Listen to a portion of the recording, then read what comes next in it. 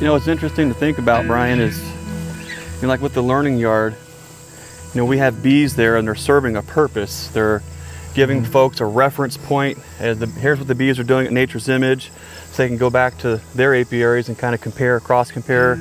Gives them a solid point of reference.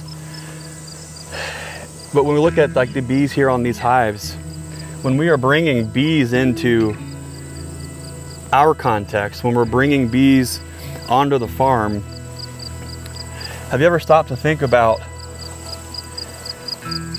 if we're setting up the opportunity for bees to live their best life, what does that mean for the honeybees? Do bees feel like they have a purpose in life?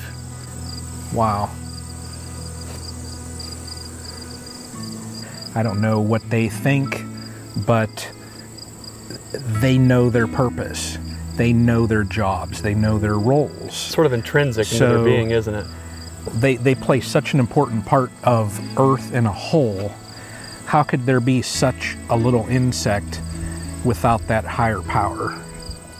I think us as a species can learn a lot from the honeybee, because if you look at a colony, they are stronger together, and they work together. Absolutely. And they work as a whole instead of fighting. By working as a whole, they're able to survive. If we could just sneak into the mindset of the honeybee, do they realize a purpose? Or is the idea of purpose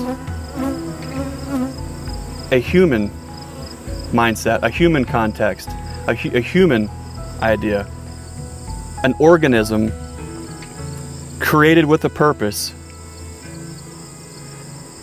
operating humbly without the mindset of it even having a purpose.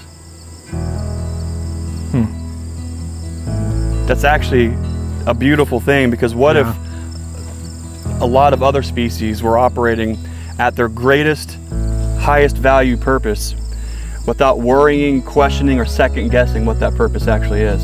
Right. I don't know what it is about these bugs in the box, but like you, I think I'll spend the rest of my days trying to find out.